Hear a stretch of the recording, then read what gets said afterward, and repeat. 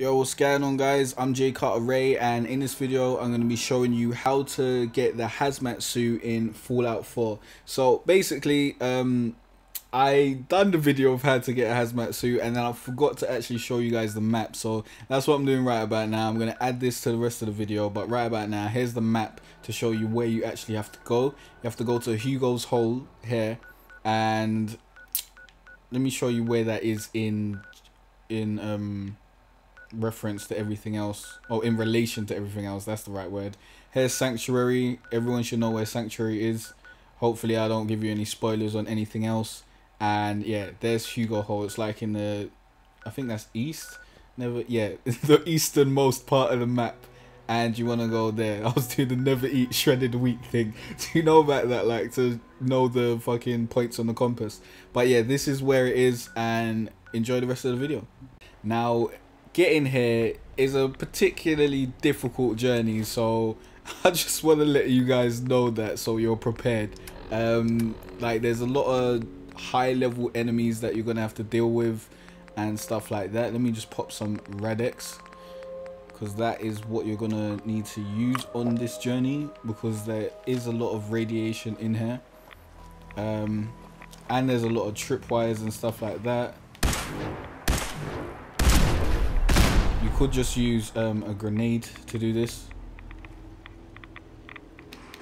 But I do not actually have a grenade. Wow, my health is very low right about now. Let's drink some purified water. Let me also save just in case this doesn't work out. Hopefully I've done enough to get rid of all this shit.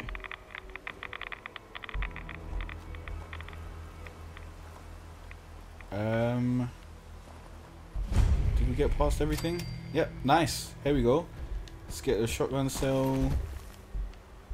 Let's take this hazmat suit.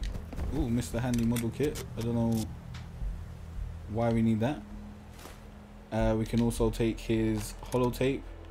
I'm not gonna unlock the trunk and all that sort of shit. I don't even think I can. No, I can't. But let me put on the hazmat suit to show you guys what it looks like, and this will give you 1,000 radiation protection. So basically you won't take any radiation damage while you're doing this. Well, it seems like I'm taking radiation damage. Oh well, it's like -1. It doesn't seem like my radiation is actually going up, so good stuff. Remember, it's very difficult to get here, so you have to be prepared, or you have to be very sneaky. But yeah, that's how you get the hazmat suit in Fallout 4. I hope this video helped you out. If it did, please give me a like and subscribe, because that really helps out the channel. And if you want to help out the channel a little bit more, you can become a patron using the link in the description. But check out the description anyways. There's loads of great links. All my social links are there if you want to follow me on all my social networks. And if you want to ask me a question, I've got a link for that in there. And yeah, check out my latest music video. Let me know what you think about that. That's also in the description below. And you can check out the rest of my Fallout 4 videos in my Fallout 4 playlist, which is just linked on the screen right about now.